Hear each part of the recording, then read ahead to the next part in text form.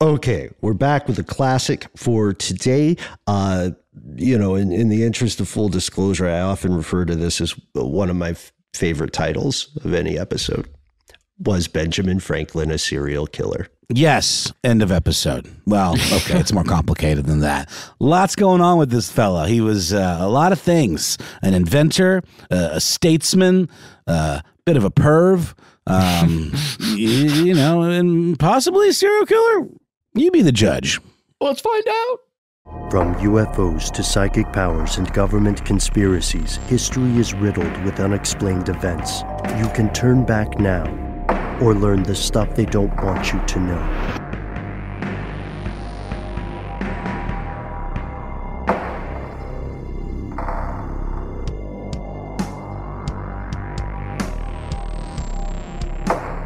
Hello, welcome back to the show. My name is Matt.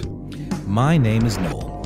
They call me Ben. We are joined, of course, as always, with our long-suffering super producer, Paul Decant. Most importantly, you are you, and that makes this stuff they don't want you to know. You guys, I'm going to set us up with a pretty much a gimme question. Okay. Have you ever been to D.C.? DC Comics? I didn't know it was a place. Yeah, well, I went to Washington, D.C. Yeah, hole in one. I was there on the day of the Donald Trump inauguration, and that town was on fire and felt like a third world country. It was very strange. Have you ever been to Philadelphia? Yes. Yeah? I've seen the Liberty Bell, my friends. That's what everyone says. Is it as... It's true. No, that's literally my Philadelphia story, too. Yeah, That's why I said that. So is it impressive in person? It's definitely a bell with a crack in it. Got a big old crack. Yep. So I'm asking this because today, folks, our episode centers on the formation of the United States in a way, the founding fathers in a way, and eccentricity in a very real way. We're exploring the strange life and the unknown facets of Benjamin Franklin. But who is Benjamin Franklin? First off, since we already know so much about Hamilton. How do you? I haven't been able to get tickets. I don't know jack about Hamilton. That soundtrack never stops at my house. Wait, you can get the soundtrack? Yeah, you can. Spotify, baby. Okay.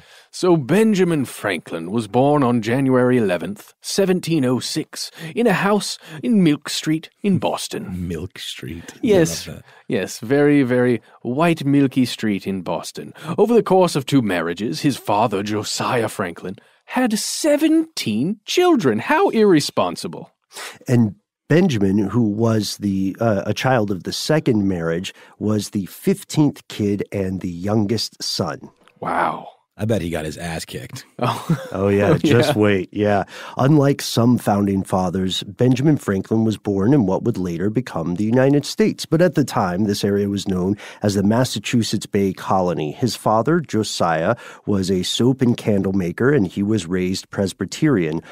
Although his father intended Ben to serve in the church since he was the youngest son, Benjamin Franklin was not, as you might imagine, super into this idea. Yeah. That's a story that occurs a lot. Father has aspirations for the oldest or the youngest a lot of times to become essentially the father, like to continue on the life of the father. Right, to follow in the footsteps, right? At age 10, Benjamin became an apprentice at his father's shop, and Franklin the Elder was very concerned that Ben might decide to become a sailor like one of his older brothers, a guy named Josiah Jr. So Franklin the Elder had Ben join one of his other older brothers, because again, there's a whole litter of these guys, as an indentured apprentice at the printing press. And what does this mean exactly? An indentured apprentice? Yeah. Isn't it sort of like an indentured servant, but you get like work experience? It's like being an intern. Ooh, kind of. Yeah. That's a great description, Noel, because it means that Benjamin couldn't earn wages that he could keep until he was 21. And going to your earlier question about ass kicking, it turns out Ben's brother James was a nightmare. He was abusive. He was resentful. I think physically abusive, and part of it pro-Franklin historians will tell you is because James was very mad that Benjamin was already better at printing than he was. Probably better at like everything. It's Benjamin Franklin we're talking about. I mean, if you know anything about him, you know he was a jack of all trades, a Renaissance man. Oh, yes. It's very true. And then pretty soon after all of this was going down, James, the brother, founded this thing called the New England Courant. It was the second newspaper in America. And Ben was still, doing his indentured workitude thing. And he was relegated to setting letters, which is a laborious task, takes forever. It's very difficult.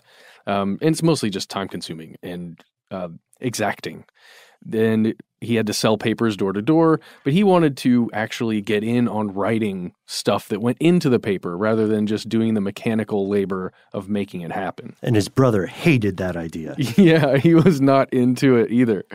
So he, like a lot of writers, or aspiring writers, came up with a pseudonym. Silence Dogood. Or Dogged. Dogood. Silence Dogood. I think that sounds like the name of like the real life name of a superhero character, like a Marvel character from the 70s. Yeah. Maybe it was Silence Dogo. Perhaps. But Silence, if we go with Silence, had a backstory, right? Yeah. So Silence is allegedly a widow, and Silence had strong objections to arbitrary government and the unlimited power welded by these arbitrary governments. Eventually, Benjamin Franklin gets an opportunity to travel to the United Kingdom. Being like almost anyone his age, he says his Times version of hell yes, and travels to England. He returns from London into what will later become the United States and founds his own print shop. So Franklin continued to work in Philadelphia as a printer, also an inventor and an activist. And Ben, I just want to real quickly aside, we did an episode in our podcast, side podcast, Ridiculous History, about how Ben Franklin invented a phonetic alphabet. And a lot of that was rooted in his love of typesetting and fascination with the written language and how, it was different than the spoken language. So that was a big foundation for his work. Absolutely. And eventually, by 1775, he is elected to represent the state of Pennsylvania in the Second Continental Congress. We're skipping over a lot of his early life here because we want to get to the strange stuff. Yeah. But we should at least talk about the Revolutionary War. Oh, yeah, which happened almost immediately after that. A year later, in 1776, Franklin is appointed as a member of the Committee of Five. And these are the people you may have heard about early on in your childhood education. These are the people that drafted the Declaration of Independence. The people who really, if you want to say founding fathers, you got to throw them in there because they made the document. Which was another thing that I saw in Philadelphia. It's all coming back to me, flooding back. Independence Hall, you can go and see that storied document preserved in glass, and you're not supposed to even touch the glass. So go to Philadelphia, a tour of the United States before it was and as it became. You should work for the Pennsylvania Tourism Board. That's Matt's secret life. So this was a difficult time for Franklin because he was temporarily disabled by gout. He was unable to attend most meetings of the committee as a consequence, but he reportedly made several small, crucial changes to the draft of the Declaration that was sent to him by Thomas Jefferson. Very nice. So he's like the editor that makes those last little changes, and then the other writers are like, oh, darn you. Yeah, I think that's accurate in many ways. This time is when you'll also hear one of his most famous real quotes, as opposed to all the fake stuff you can find on the internet. He says, at the signing, John Hancock said they all have to hang together. And then Benjamin Franklin reportedly said, yes, we must indeed all hang together, or most assuredly, we shall all hang separately. Let's hang together like we're doing right now. That's the way I like to picture it. Yeah. I like to picture, like, after they signed, John Hancock was doing the version of, you know what, let's go get a drink. We should all hang out more often. We should hang together. You can either hang together or hang alone. But most assuredly, we will be hanged. I think that's not quite right. I'm pretty sure that's what he's saying here. Well, be that as it may, Benjamin Franklin was never a soldier. In the lead up to the war and the push for independence, he often functioned as a diplomat. In December of 1776, he was dispatched to France as commissioner for the United States, which was, a diplomatic role there. He remained in France until 1785. He was there for quite a while. Yeah, 9 years. He loved it there. And his long-suffering wife was not too pleased, but, agreed with him that he was doing important stuff. Mm-hmm. You know what I mean? It's like the most extreme version of, I know I'm staying late at work tonight, hon, but I'm making moves. In France. I'm making moves in France. He was a bit of a heel, though, wasn't he? I mean, he was a ladies' man. He probably wasn't the most faithful, doting husband that there ever could be, right? Mm-hmm. And that's good foreshadowing there, Noel. In France, he made vital progress in garnering support for the U.S., even if it's only because they really hated England or really hated Britain. He secured a critical military alliance in 1778. He also negotiated the Treaty of Paris, and we cannot emphasize this enough. Without French support, the Revolutionary War could have had vastly different results. I'd venture to say definitely would have different results without the military might of France. So what happens afterward? So we discussed it in 1785. Franklin returns to Philadelphia. That's when he left France. In 1787, he became a delegate to the Philadelphia Convention. And this is one of those things that Benjamin Franklin, because of his positions that he's held up to this point, he gets this as kind of an honorary position. You, Benjamin Franklin, are appointed to the Philadelphia Convention. Sort of like an emeritus position, Yeah, you've been around, you've done enough stuff. You can be a part of this. Mm-hmm. And he was, a living legend at this time, right? Mm-hmm. And he also became a staunch abolitionist, eventually leading abolitionist movements in Philadelphia, but it wasn't all trumpets and angel farts and happy endings, because Franklin struggled with obesity and gout throughout his middle age and especially his later years. In fact, he was rarely seen in public after 1787. Sort of a Marlon Brando kind of figure. Mm-hmm. But without Island of Dr. Moreau. And more gout. And perhaps more gout, yes. He died from what is known as a pleuritic attack. That's the inflammation of the membranes, or pleurae, that surround the lungs and line the chest cavity, at his home in Philadelphia on April 17th, 1790, at age 84. And today, Benjamin Franklin is remembered as the only founding father who is a signatory of all four of the major documents of the founding of the United States. We're talking the Declaration of Independence, the Treaty of Alliance with France, the Treaty of Paris, as well as the official United States Constitution. That's a pretty big deal. The thing about the Constitution is, for something that gets brought up so often in discourse today, I'm always surprised by how few people have actually read it. Is there a Constitution app? I feel like if somebody puts out an official Constitution app, a lot more people will read it. Or maybe a game. If they gamify the Constitution, there are also a lot of organizations that will send you a free pocket Constitution. If you ever want to look like an incredible nerd in front of your friends, just at the bar. Actually, Article 2. Which, hey, any listeners out there that have a pocket Constitution, we mean you no harm. Oh, no, good on you. I think it's actually a really cool thing. Well, I have one. I just don't want to take it out. You don't whip it out? Yeah, I don't. I mean, hopefully I'm not ever going to be in a situation where I have to take out the Constitution and say, pardon me, officer. Yeah, the pen is mightier than the gun. I don't think that'll end well. But not only was he an incredible politician and statesman, although I don't believe he ever officially held elected office, did he? He did serve in a position that was very much like the governor of Philadelphia. Okay.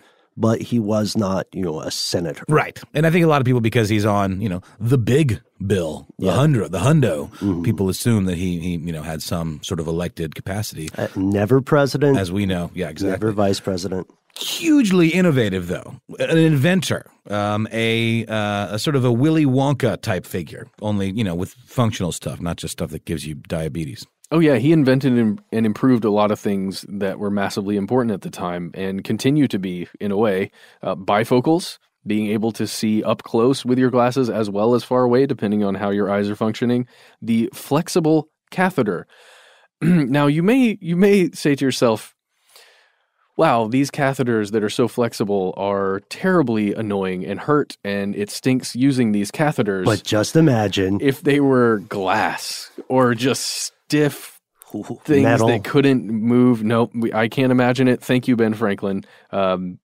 Again, as a person who's never used a catheter besides on my dog, that's a whole other story we can get into later. Also, the glass harmonica. I'm not sure how important that one truly is. I'm sure some music historian could explain it to us. It has a spooky story. A grisly rumor about it. Yeah, the glass harmonica, which would be really interesting to you guys as musicians if you've ever seen it. It's a series essentially of nested glass bowls that rotate, and such that you can wet your finger and slide it across. You know how you'll hear the sound when you slide a finger around a rim of glass, and it makes that into a musical instrument. So it's got a noise that would sometimes be described as eerie, sometimes as irritating. But the weird part is that it fell out of favor because, as you know, all glass contain, well, the vast majority of glass contained lead at the time. And so there was this urban legend or this rumor that using a glass harmonica would be very bad for your health, could drive you crazy, could give you lead poisoning. So it fell to the wayside. But this guy, as we had said, was so prolific that, you just got to accept, if you're the Tony Stark of your time, that not everything is going to be the Iron Man suit, not every invention. Yeah, he even had his own stove. The Franklin stove. Yep. Which is sort of the portable cast iron. I would say portable. I mean, obviously it's very heavy, but it's the kind of like old-timey cast iron stove that you think of maybe being in a cabin that you're renting in the mountains or something like that. It has a oven-type door where the fire would be and a stove pipe on top to ventilate the smoke, and it would heat. It was basically like a space heater. And also known as the Pennsylvania fireplace, which sounds like a euphemism or something. It really does. One thing that's, I don't want to speak for everybody. For me, it's personally admirable, this following note about Franklin's inventions. Of all the inventions he made, and we just listed a few quickly, he refused to patent a single one because his argument was that he, living in the time he lived, was already benefiting from so many other inventions by earlier people, and he felt it was only fair and just that he provide the same benefits in turn. You know what I mean? Like, he's not giving somebody money every time he uses something that has wheels. Yeah. So why should he charge someone just for wanting a catheter that is flexible? I completely agree with your thoughts, Ben. I think that is extremely admirable. He went open source in the 1700s. I was about to say, like Arduino, the company that makes those little microprocessors that you can use to program robotics for using in like maker type competitions and stuff, they open source all their stuff. You can get the schematics for those, and there are third parties that improve upon them or make different versions of them, and that's par for the course. I think that's pretty cool. Very forward-thinking fellow, that Benjamin Franklin. Yeah, and it's mirroring today's Tony Stark, Elon Musk, who's doing some of that same stuff with Tesla. And, that's a very admirable thing, but there are also quite a few strange aspects to the life of Benjamin Franklin. There are myths, rumors, and legends about this, America's most eccentric founding father. We found some that are amusing and some that are, pretty out there. True story. He made up around 200 terms for getting wasted. Wow. 200 words for getting wasted? This is a known thing. This is true. Yeah. Because why am I only using like 3 of them? Well, maybe because you don't have a copy of the Drinker's Dictionary, published in 1737, with a list of over 200 alternative terms for drunkenness that Ben Franklin had overheard in taverns over the years in his newspaper, the Pennsylvania Gazette. Phrases such as, he's drank more than he has bled. He's bungy. Bungy? He sees the bears. Pissed in the brook. These are just the bees, too. Loaded his cart. Oh, he is chap-fallen. Chap-fallen? Yeah. He's biggie, bewitched, block and block, boozy, boused, been at the Barbados. Oh, Been at the Barbados. Yeah. These are great. You guys, maybe we should take a page from his life and start making up our own terms. Although I guess we already do that on this show. Yeah. Listeners, write in and let us know which of those was your favorite that we should use. He's had a thump over the head with Samson's jawbone. Yep. See, I feel like if somebody can say that, they're describing someone else who's drunk. If I were drunk and I was trying to say, I've had a thump over the head with Samson's jawbone, Yeah. I feel like I would stumble on that. Oh, that Benjamin Bolin, he owes no man a farthing. And to go back to my characterization of him as sort of a Willy Wonka-esque figure, he's wamble-cropped. Wamble-cropped. Wamble-cropped is the winner for me. Mm-hmm. And also when he wasn't compiling these very humorous things, he was, as Matt Knoll mentioned earlier, a bit of a Lothario, a bit of a ladies' man. Lothario. Right, a man who behaves selfishly and irresponsibly in his sexual relationships with women, particularly. So sort of a Don Juan. And that's your new word for the day. Do we get to, is it Pee Wee Herman style?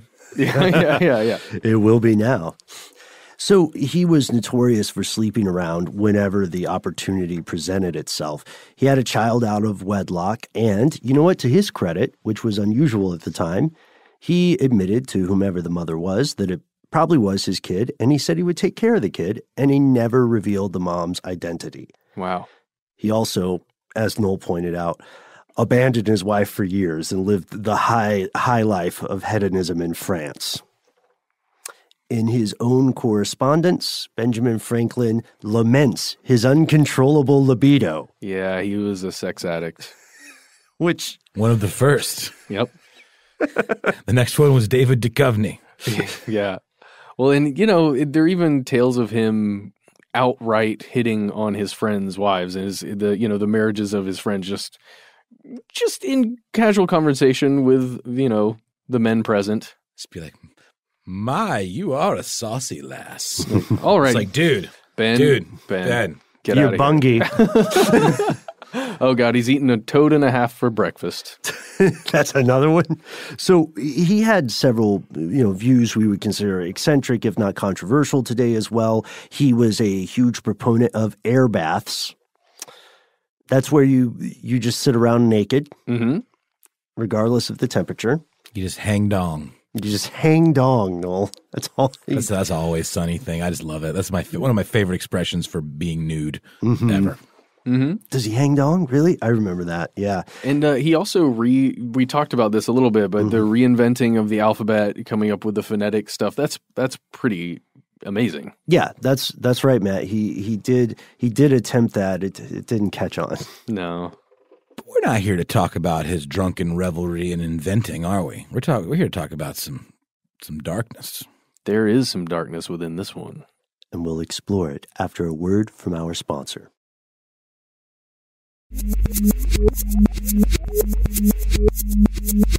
Here's where it gets crazy. There is a massive amount of conspiracies out there about the Founding Fathers. They range all over the place, but we really should just have we done a Founding Fathers conspiracies? I don't think so. We have not yet, and that's something that Paul brought up when we asked if there was an episode that he thinks we should do in the future. Oh, yeah? All right, Paul. Well, guess what? We're going to get to that one, and we're going to start with this one because there are several specific conspiracy theories surrounding Mr. Benjamin Franklin. And the first one, is one that is common to several other founding fathers, including Mr. George Washington, was that Franklin was a member of the Freemasons, the Illuminati, of the Bavarian sort, or, some other secret society. And here's the crazy thing. It's partially true. It's true, yeah. Like Matt said, Benjamin Franklin, like many founding fathers, was definitely a Freemason. That's right. In 1731, Franklin joined the Masonic Lodge of St. John in Philadelphia. Then in 32, he helped create the bylaws of his lodge. Then 2 years later, he became a Grand Master. That same year, 1734, Franklin also published the first Masonic book printed in America.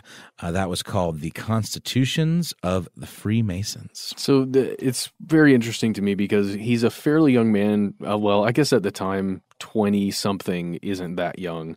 But when he joined the lodge for the first time, and he grew in the ranks very quickly and then started writing inside that world of Freemasonry, and then just to get up there to become the Grand Master of the Nine Sisters Lodge in Paris, that's pretty big. Right, yeah. He remained an active member for over 60 years until 1790 when he passed away. And when he was serving as America's diplomat to France, as Matt said, he became a Grand Master. So what about the Illuminati? We have a series on the Illuminati. If you have not heard it yet or watched the videos, we invite you to check them out. The Illuminati historically will refer to the Bavarian Illuminati as formed by a fellow named Adam Weishaupt in May of 1776. Again, whoa. Yeah, I know. All right, right? This is the closest thing there is to a quote-unquote verified Illuminati. And they would have been around on the continent while Franklin was in Europe, but there's no solid proof that Ben and Adam came into direct contact. Now, that does not mean it didn't happen. And it is true that Franklin's philosophical viewpoint probably would have jibed with Weishaupt. Like, they would have been feeling it. Yeah. They would have hit it off. It's more possible, though still not proven, that Franklin could have encountered ideas or concepts in Europe that came from Weishaupt's group or inspired that group. But back to the actual Illuminati membership thing. If Benjamin Franklin was active in this regard, the guy probably would have talked about it. Why? Well, that's because Mr. Benjamin Franklin, he was in this other little secret society. It's one called espionage, one where there are a lot of secrets. But here's the problem. Ben wasn't very good at it. Yeah, Benjamin Franklin was a shitty spy. Yeah, and I would venture to say it's because of the lifestyle that he kept, that he was used to, and there was a lot of revelry, I'm assuming, in Benjamin Franklin's life, and that the truth serum that he would take on his own, I'm assuming, didn't help. Right. I believe you're referring to alcohol. Yes. So according to a CIA piece that was published internally and later declassified called, quote, British Penetration of America's First Diplomatic Mission, Benjamin Franklin was just terrible at this. Like, he was very good at making connections, very persuasive, and a brilliant thinker, but not the most talented when it came to security. One of his closest acquaintances blew up his spycraft operation continually as he was sending clandestine cries for support to France. The mole was a guy named Edward Bancroft who knew Ben Franklin from the United States, was one of his most trusted friends. Franklin trusted him so much he made the guy his secretary at the U.S. Commission to France, which means Bancroft had access to everything. And furthermore, the British Empire paid him £1,000 a year for his assistance, which was nothing to sneeze at. No. That's smack-a-donkey money. I don't know what that means. But. Yep. I'm going to steal that.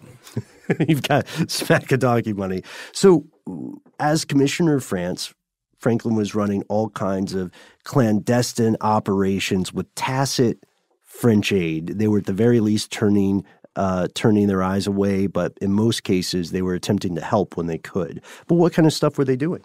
We're talking about procuring weapons, all kinds of different supplies for the war effort or in preparation of war, the money for the American Army, just straight up giving money to the American Army, sabotaging the Portsmouth Royal Navy dockyard.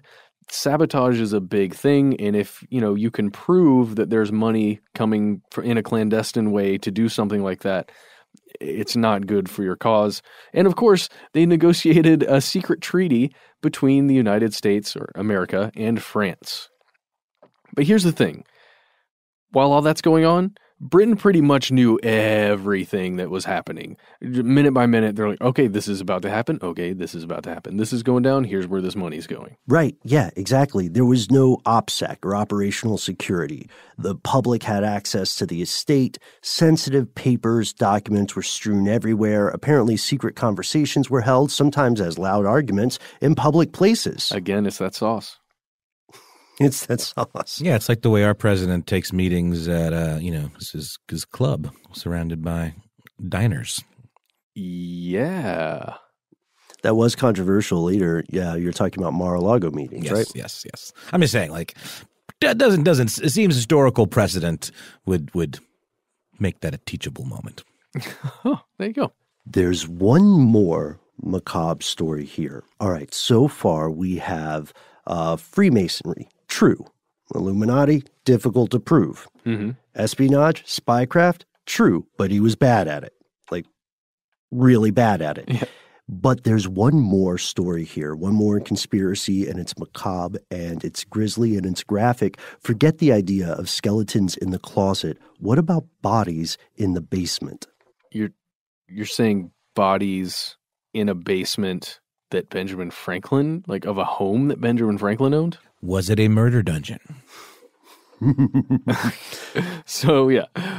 Okay, because maybe not a full-fledged murder dungeon, but definitely we'll start off with a creepy house. So for almost 20 years leading up to the signing of that fabled Declaration of Independence, Benjamin Franklin lived in London at 36 Craven Street. He just has a talent for choosing terrible street names. Or just creepy street names. Craven. I don't know why that sounds creepy to me. Milk Street's creepy too. 36 Craven Street right off Milk Street. Yes. West Craven. Elm Street was one block over.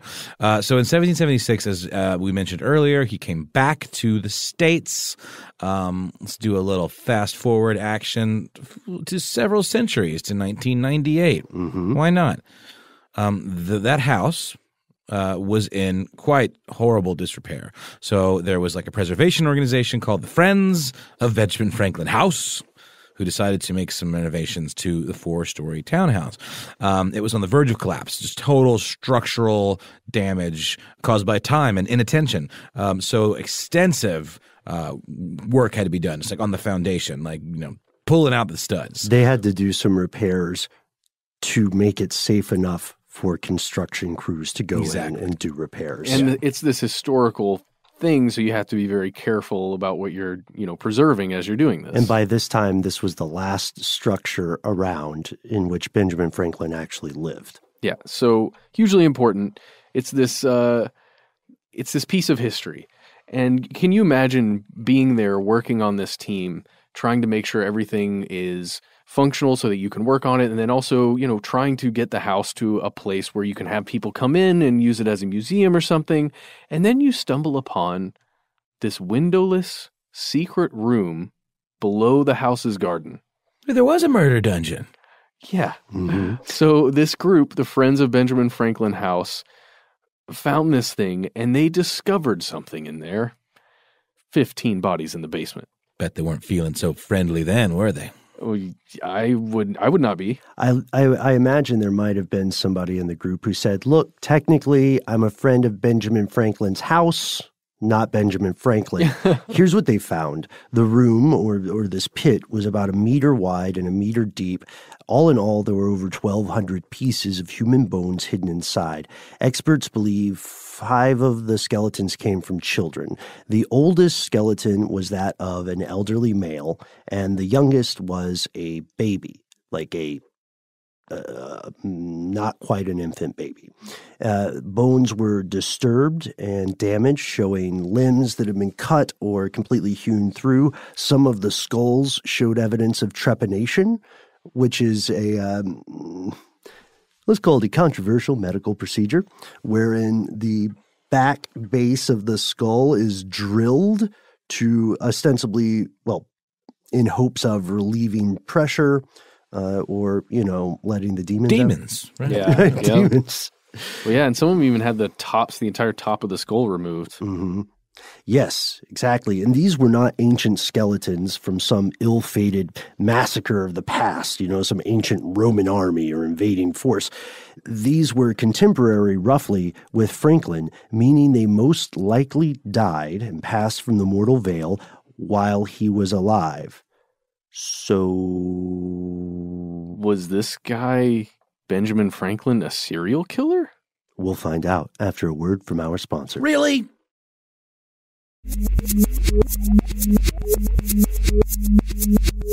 And we're back. For people with anti-Masonic leanings, this discovery of bodies is often presented as evidence that Franklin either condoned or participated in a series of murders, because these take place over time. It's clearly on his property.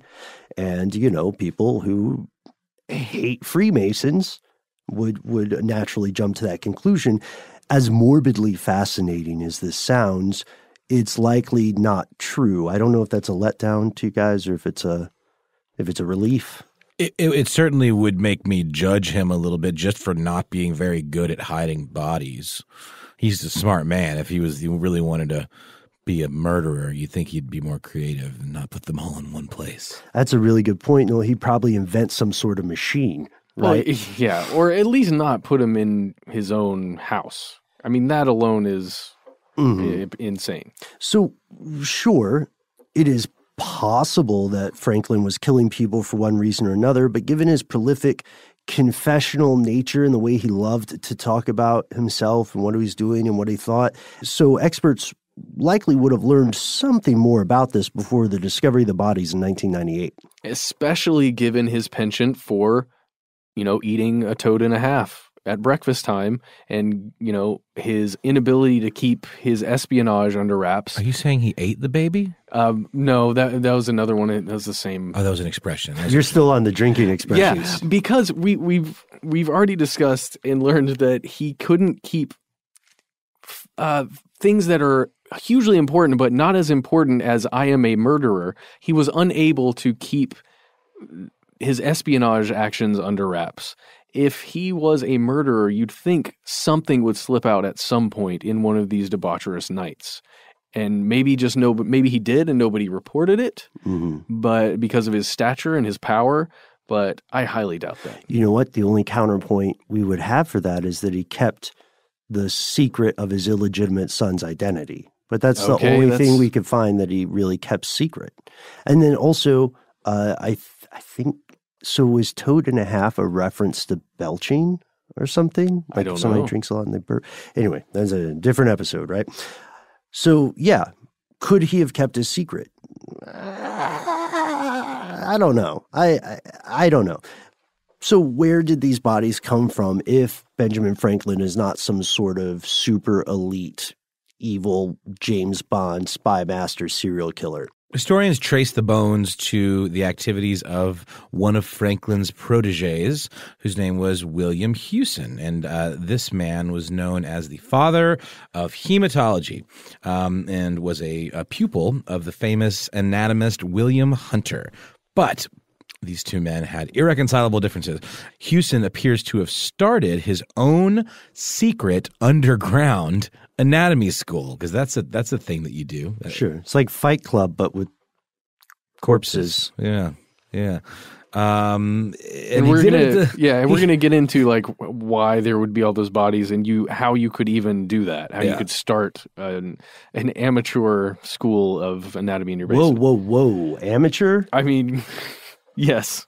But this guy Hewson started this underground school at his mother-in-law's house, a woman by the name of Margaret Stevenson, which if I was his mother-in-law and I found out that he was doing that, I might be a little miffed.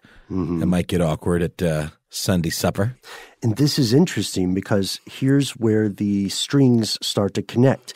Stevenson was the landlord of the house on Craven Street where Franklin lived for years and years. And notice how Noel calls this an underground anatomy school. That's because the school was most likely illegal, or at the very, very least, in an incredibly gray area of the law. And that leads us to the story of Matt, I know you love this story. It's the story of resurrection men. Oh, yeah. So today, if you go to your school bookstore and you're in college, you're going to find your anatomy textbooks, and you're going to see inside them all sorts of super helpful information about how the human body functions, what each tiny little bit can do, what the cells do, what your muscles and your bone structure and everything, how your lungs function. Well, here's the thing. People had to go into the human body to find out how all of that stuff works and to make the illustrations of the venous system going throughout your body and your respiratory system. And for a long time, let's say the practice or the knowledge of anatomy was considered almost a dark art because of the grisly stuff you had to do to gain the knowledge. The desecration of the dead, one of the oldest taboos in many cultures. So cadavers were so difficult to legally obtain that anatomists, even well-respected and promising ones like Hewson and Hunter, had to resort to other means, by which, yes, ladies and gentlemen, we mean grave robbing. Sort of like Mary Shelley's character, Dr. Victor Frankenstein, who dug up bodies for scientific research and did horrible, terrible things to them and reanimated them. This idea of the resurrection men, it's sort of an interesting hyperbole because they're being dug up, but they are, in fact, still dead. And that's a very important part of this kind of experimentation. It's this behavior is not moral per se, but certainly more moral than doing it on somebody who's alive, right? Or killing somebody for the purposes of doing these things. Right, vivisection, right? So it's still not as bad as vivisection, but people were strongly against it. It was very controversial. So these anatomists would have to go digging for graves themselves, or they could hire shadowy individuals known as resurrection men, which is a little bit of false advertising because they were just digging them up. They were not, as we said, bringing them back to life. Well, they were giving them new life in the form of a textbook. They became a textbook. You're saying they made the textbooks out of the bodies. No, I'm saying they gave new life to these bodies by turning them into knowledge. By immortalizing them in the field of medicine? Yeah. That's the Henrietta Lacks argument, isn't it? Yes, it is. So 36 Craven Street, it turns out, was a fantastic location for an illegal anatomy school. Resurrection men could deliver bodies stolen from graveyards to the Thames Wharf at the bottom of the street, very close to the house, or there was a weekly public execution at the gallows that was on the other side of the garden wall. Jeez. So just, hey, toss them over this way. And to avoid scrutiny, to go back to that question about why they didn't dispose of the bodies in a better way, to avoid scrutiny, Hewson would just discard the bodies on the property when he was done. No need, in his mind apparently, to rebury them in original or respectful graves. I have a question. We were talking about how this was in a gray area, all of this, and how it was difficult to legally obtain corpses to work on. Was there statute at the time that expressly prohibited this kind of behavior? Like, were bodies buried protected? Were there certain cemeteries that had certain laws? Would you be more likely to be able to get a good one in like a less prestigious cemetery? Like, I'm just wondering, was this a universal thing or was it sort of a case-by-case basis? Right. Yeah, that's a good question. There was inequality even in death. A lot of cemeteries were separated along religious lines. So, there would be a Jewish cemetery separate from, say, a Catholic or Protestant cemetery. One of the things that was fascinating is, of course, of our research, we found a mental floss article that said originally it was illegal. It was, for all intents and purposes, illegal to take a body, but there wasn't a statute. It was more like a very complex series of hoops you would have to jump through to legally procure a body for dissection. And that's why these anatomy classes and dissection exhibitions were so crowded all the time. So you think about every historical film we see where there's the really steep angled circular room. It's like it's literally like a theater. That's probably where the term operating theater came from, right? Ooh, good call. I bet you're right. So it was much faster and less expensive to, unfortunately, steal the bodies of the poor and the disadvantaged. Yeah, and for the people who were advantaged and wealthy, there was technology that was coming out that you could set up essentially traps around your gravesite with your coffin that would shoot projectiles out at people that tried to open your coffin. There was all kinds of holy crap. That's awesome. It's in pew, practice. pew, gotcha. In practice, it doesn't look as awesome as it sounds. It would be essentially like a bolt, like if you had a crossbow or something that would fire out. Like a booby trap in an ancient tomb or something, right? But yeah, exactly. So that's why resurrection men travel in groups. That makes a lot of sense. Boy, that's a rough industry to intern in, isn't it? Yep.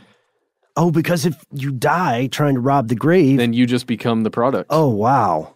Yeah. Oh, that's spooky. Well, the good news is that it turns out Benjamin Franklin most likely was not some sort of bloodthirsty original version of the American Psycho. The same year he left to return to America, Hewson, the anatomist, accidentally cut himself while dissecting a rotting corpse and died of infection. Or did Benjamin Franklin find him in the basement with some bodies? And Benjamin Franklin himself put a stop to it. And then he became Benjamin Franklin, the serial killer hunter. I mean, I would watch it. You're saying you don't think Ben Franklin, co-signed on this? I think he had to a degree because he was living in the same house. And it's as difficult as it is for us to say that he would be a serial killer. I would argue it's equally difficult to say that he was somehow completely clueless, right? Yeah. The smell alone. There we go. I mean, yeah. You'd know something was up. Something was rotten in the cellar. Who are these strange men stopping by the house with corpse-sized bags? You know? For a fellow who is that clever and that intelligent, I have a hard time believing that this wouldn't occur to him. But there ends our examination today of the dark side of one of America's most eccentric founding fathers. But not our show. We will return very soon, and we'd like you to tune in as we delve into a strange question. Could a thought be alive? A thought, like a THOT? Add a couple more letters and you'll get there. Got it, like a thinky brain thought. Not that thought over there.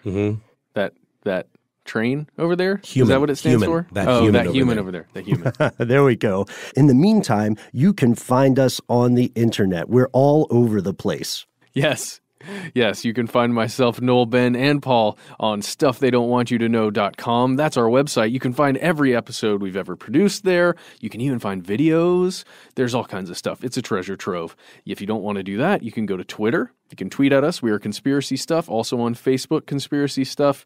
And on Instagram, we're Conspiracy Stuff Show. And do check out our new Facebook community page. Here's where it gets crazy. This is where you can learn firsthand what your fellow listeners are thinking about and, hint, hint, wink, wink, nudge, nudge, cough, cough, maybe get some insight into upcoming episodes before they hit the airwaves. That's right, and we'll also be mining that sucker for any and all ideas you've got, so throw them in there, and we're listening and watching. And that's the end of this classic episode. If you have any thoughts or questions about this episode, you can get into contact with us in a number of different ways. One of the best is to give us a call. Our number is 1-833-STDWYTK. If you don't want to do that, you can send us a good old-fashioned email. We are conspiracy@iHeartRadio.com. Stuff They Don't Want You to Know is a production of iHeartRadio. For more podcasts from iHeartRadio, visit the iHeartRadio app, Apple Podcasts, or wherever you listen to your favorite shows.